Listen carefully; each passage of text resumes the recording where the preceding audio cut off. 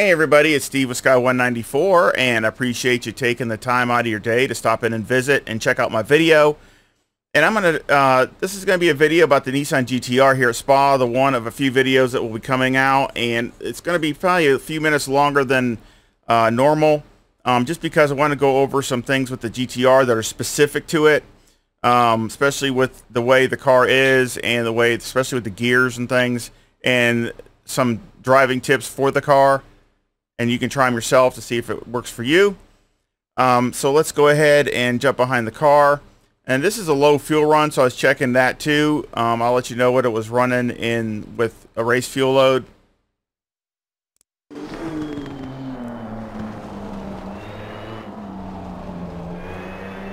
I do that in second gear. I don't use first, I use second, just so it just has no problem hooking up and you can get on the gas early. You might want to try first, but here you got the orange. That's what I go off of the fence here in the car, basically coming up to it, judgment. But I mean, I'm looking at this orange thing here. Again, the Nissan GTR is more of a turn-in early car, not a late apex type car. So you got to turn in a little bit early. That's just the way the front is.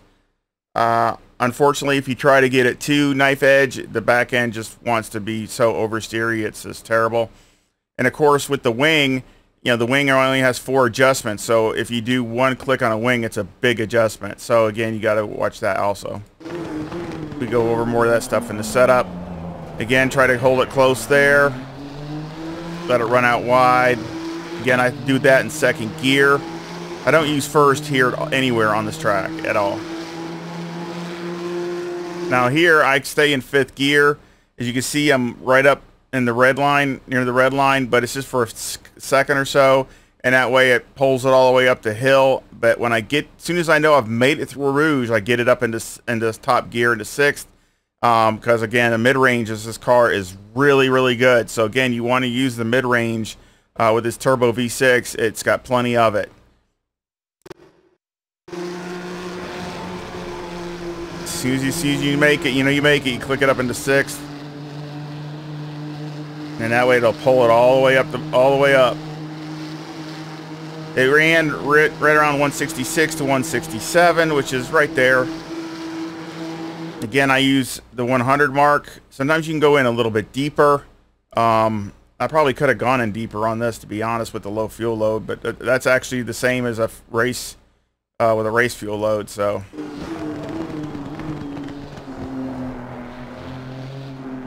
Again, I do it in 3rd gear. I don't do it in 2nd. 3rd gear is good. Just go down to 3rd. Again, the mid-range is great. You got plenty of RPM, and you don't need to overtax the tires.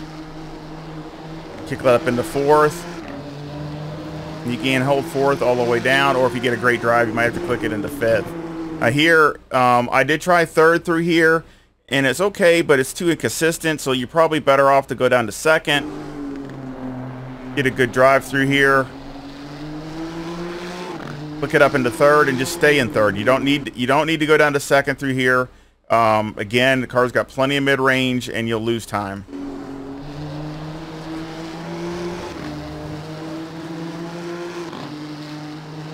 I messed this corner up, but you come up here and basically this orange right here. Sometimes you can go in a little bit deeper, so that's what I should have done this time.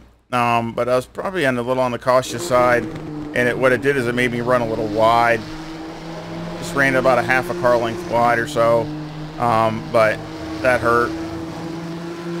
Coming up here, basically right here where the curbing is, again, I go down to 3rd, not 2nd, just stay in 3rd, and then go up into 4th as I'm coming through this corner, accelerate, and I go up into 4th. And then right through here, this curbing here is go down to 3rd again. And again, I turned here too early. So here it's really a tough corner because you want to hold it wide open. But if you turn in too early, what it does, it makes you run wide. Or you got to get off the gas, and that just absolutely kills you going down that straightaway. So again, I lost some time here. So this is far from a perfect lap. But you can just try to wait a little bit later to turn in here. I mean, again, the car is not the greatest at late apex, so don't wait too late. But if you turn in too early, it pushes you wide. I was still in bounds, but barely, but it, you know, made me lose a little bit of time.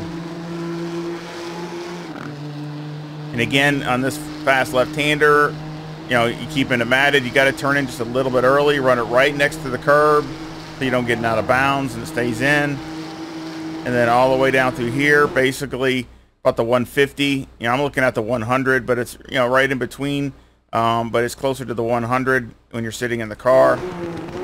Go down to second again, run it right near that curb and that curb. And again, that wasn't my fastest lap, but it was just a, you know, it was just a real good basic lap. And it was a 2:17.51.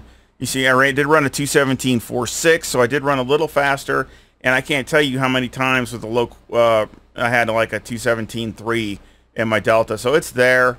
And with a race fuel load, I was running high 2:17s to 2:18.0s. So basically, kind of like a similar with the 992 Porsche. If you remember my LFM race, I qualified at a 2:17.5. So basically, right on the pace with that. And even in the race, I was running right near my qualifying time. So basically, I think the GTR would be the same way, especially in the draft. In the draft, this thing would be a monster. So, I mean, it would probably draft really, really good. So that's just, again, some of the tips that I would try. Again, you always want to, you know, use the motor and the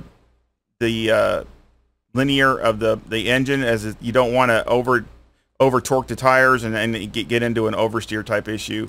So again, that's one thing with the Nissan with its different gear ratios. Sometimes it really helps, and sometimes it can hurt. But let's go over to setup and let's talk about that. We got 25.8 on the front and 25.3 left rear, 25.5 right rear. The tow's negative 0.15 with the camber at -4 and the caster at 18.5. The tow on the rear is a positive 0.05 with the camber at -3.4. The tire wear is very, very good on this. Really nothing more to try here. I've tried so many different things with alignments and this and that. So it's feels very, very balanced and very good tire wear. TC is 3, 1, and 1. So again, I tried a lot of different things. You can go to 4. It doesn't make that much of a difference. It might hurt you just a little bit. But if you feel the car is just a little oversteery, you know, just that little bit oversteery, I would just not mess with it and click it up to 4, and that will help calm that down. Again, you know, just to your individual track conditions. Of course, 55 liters. I did both, you know, with a race fuel load, and it got faster as you were going. So I really liked it because, you know, the first 2 or 3 laps were just okay, but then it kept picking up a 10th or 2 every lap. So it was pretty good through a stint. Anti-roll bar is 4. Brake bias is 58. Steering all the way down. Springs are 166,000 with a bump stop rate of 900. Bump stop range of 5. And the springs on the rear are 136,000 with a bump stop rate of 1,200 and a bump stop range of 25. Anti-roll bar is 8 and preload 100. Now, I tried a lot of different things here, tons of different stuff. There's really not a lot more to try, to be honest. I mean, you could try if you want to knock some of the preload out of the diff, but the only thing I don't like is as the car wears, you start to get, you know, you start to get some spin on going through the corners if you get on the gas early. So I didn't care for that. So that's why I did try it, but I turned up the diff to knock that out because I just didn't want that. You can try one more click on the anti-roll bar. It gives the front end a little bit more solid feel, but it does hurt it a little bit in the slower sections and the slower chicanes and things. So again, it just depends on what you prefer. It does help it in the faster stuff, but it hurts it in the slower stuff. Other than that, everything's really good.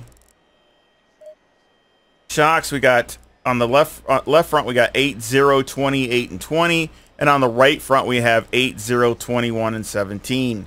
On the rear we have 5, 0, 18, and 13. Again, I did try to do it individual because the front was getting a little bit needed some more adjustments on the individual side because they were too far out. So I did that to try to help that. Aero got 50 all the way down on the front, 64 in the rear with a maxed out wing and a 3, and a 3 in the brake ducts, and the front aero variation is a negative 0.2. Now, like I said, if you take one click out of wing, which I did try, I mean, you see it goes all the way up to 0.9 on the positive. So again, it makes a huge difference because you only have 4 adjustments. So when you make a click, it's a big one. It's not like you have 10 or 15 or whatever. So it's a real big adjustment. So again, I'd be cautious about that, especially, well, even in qualifying, to be honest, because you got so much power. You can lose time so easily by the car just getting into the oversteery issues. Speed wise, it was maybe a mile or two off, you know, the better stuff, but still, I mean, I'm not really worried about that. I'm trying to get the car to really get through the corners and use the brakes and be drivability, and of course over a stint. I mean, again, like I said, the first 2 laps, you just can see every time, you know, the car, you know, running like a like if I would first go out with a race fuel load, it would run like a, you know, a 218, a mid 218 or something like that, and then it would drop to an 18 3 or 2 for a couple laps, and then it would drop down to an 18.0 or you know, I'd be right there around high 217s or 218s after 4 or 5 laps.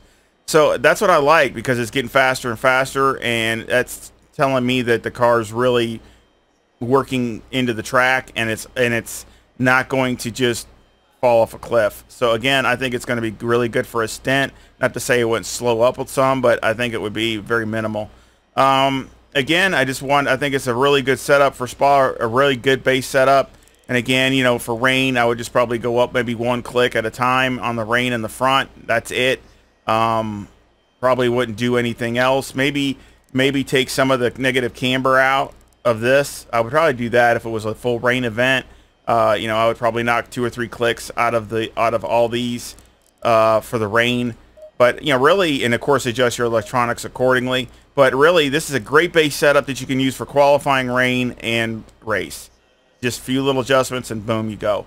So again, I hope you enjoy it. Again, like all my setups, they're all free. Again, I'll leave this setup, the link in the description, along with my Discord link, and of course all my setups are on my Discord, and they're all free. So again, I hope you give me a like and subscribe if you haven't subscribed, and share it, as you know, YouTube doesn't really share my videos around. I'd really appreciate it. And again, I hope you come back and visit again really soon. Y'all take care. See ya.